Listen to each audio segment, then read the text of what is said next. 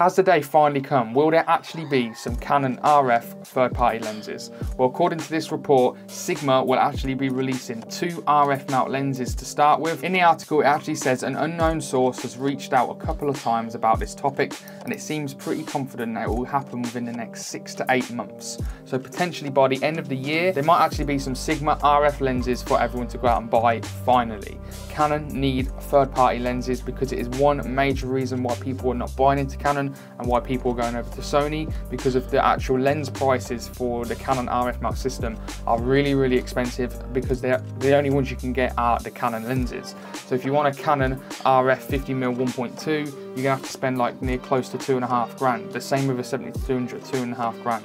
They are so expensive. They do offer some lower quality ones, but again, they're lower quality. This is where Sigma comes into the actual game, and they actually offer some real high quality glass, such as their Arts Mount series, for a lot cheaper price as well. So that's why so many people love Sigma and Tamron, because they actually do get some real high quality glass for some cheap prices compared to the Canon ones. So if it's actually going to be happening in 6 to 8 months, that's going to be absolutely amazing, and I really can't wait.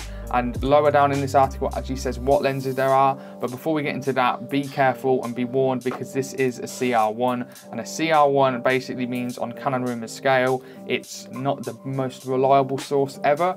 CR3 is a fact, and a CR2 is sources from a known reliable source. CR1 is from an unknown source, as it says down here. So it is an unknown source, so they could just be making it up, or they could actually be telling the truth, and we actually might get some Sigma lenses within the next year. This is a guess. It says they are just guessing which lenses they'll actually be, but they actually do think from a business standpoint, which would make sense for both companies, it will be a Sigma 50mm f1.4, because Canon don't actually have a Canon 50mm f1.4, so that'll be perfect for Sigma to make.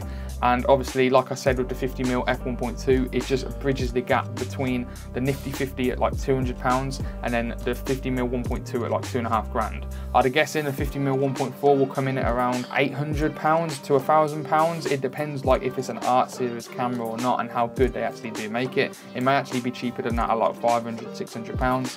But this is actually what they actually think. So it'll be great if they do release a 51.4, because I love my nifty 50. However, sometimes I don't use it all the time because it isn't the best lens ever, especially with the build quality. But if Sigma actually do release a 50mm f1.4, I'd imagine the build quality will be great, and the image quality will also be amazing. So I do think that'll be a very popular lens. And also a Sigma 17-50mm f2.8. And this will actually be for the RFS mount. Now obviously this actually might not happen, but this is what they think.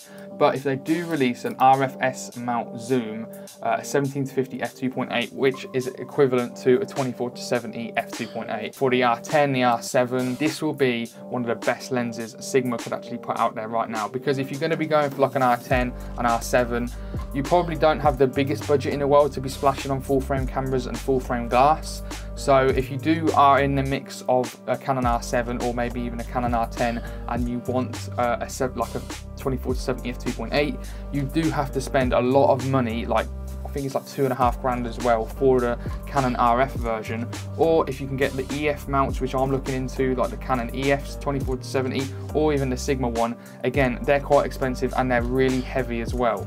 If Sigma actually do release a smaller 17-50 f2.8, that is the perfect lens for everyone, because a 17-50, which is a 24-70, is probably the perfect lens that can do pretty much everything. It's got a lovely wide angle lens, you can punch in at 70mm, and the fact that this actually be really small and compact as well, that you can fit with your R10 and your R7, I think that will be amazing, and it will be one of the most popular lenses out there, especially because the price will be so good. So what do you think? Do you think this will actually be true? Are Canon actually going to be allowing Sigma to make some lenses? Will we actually see some within the next year?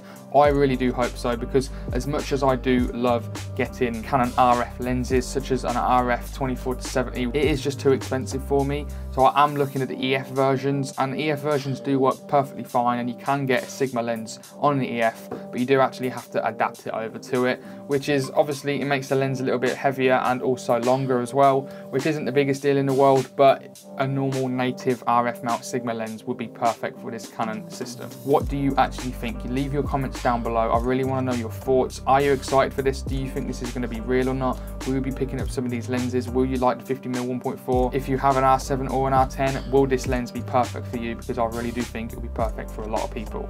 So that's the end of the article anyway. Fingers crossed this will happen, and I'm really excited for it to actually do eventually happen, because sooner or later we will have some third-party lenses for Canon, just sadly not at the minute. So leave your comments down below, hit that like button and subscribe for more videos like this in the future, and I guess I'll see you guys on the next one. See you later.